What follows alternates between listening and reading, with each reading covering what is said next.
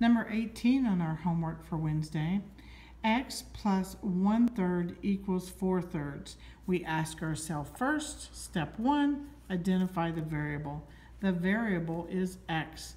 We need to go to step 2 and isolate that variable. We ask, what is happening to X? Well, right now, 1/3 is being added to X.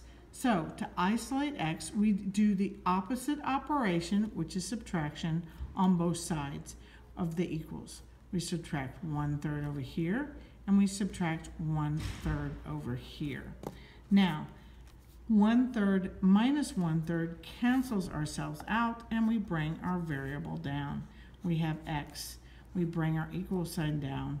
We now have 4/3 minus 1/3. Our denominators match, which is needed in adding and subtracting, so we keep our same denominator, and 4 minus 3 is 3. 3 over 3 equals 1. Any number over itself equals 1. X equals 1.